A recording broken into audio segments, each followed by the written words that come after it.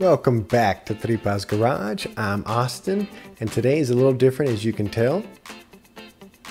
We're not working on the car, but I am super excited that I get to share with you a new product, the TripasGarage 2JZ GE Dual Trigger Kit. This kit allows you to use a factory turbo GTE ECU on your 2JZ GE, essentially turning your non-turbo engine into the turbo version. Let's take a closer look at the sensor bracket.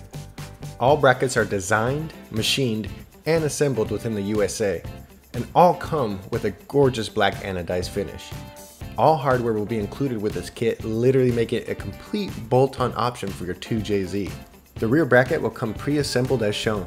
As you may have noticed, its shape mimics that of the serpentine belt tensioner and is designed to mount on top of the tensioner with the 3 bolts provided. Once the rear bracket is secure, install the sensor bracket with the 2 flat bolts provided.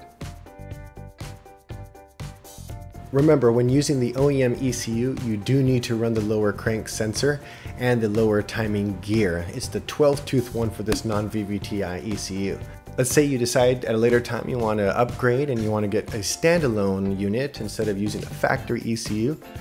You can use this too. Most of the time, standalone ECU units, they only require 1 cam sensor input. Keep that in mind. You're not only limited to the factory ECU with this. This just allows you to be able to use a factory ECU on your non-VVTi. What this also means is that now you can use any ECU ever made for the 2JZ non-VVTi for the past 30 years they've ever been made.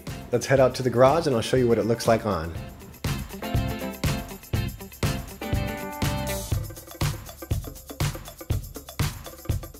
If you're in need of this kit, head on over to TripasGarage.com to pick one up today.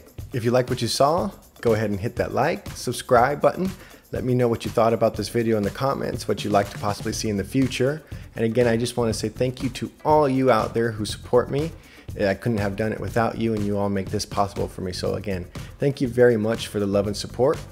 I'll keep on making those videos as long as you're around to watch them. You have a good one.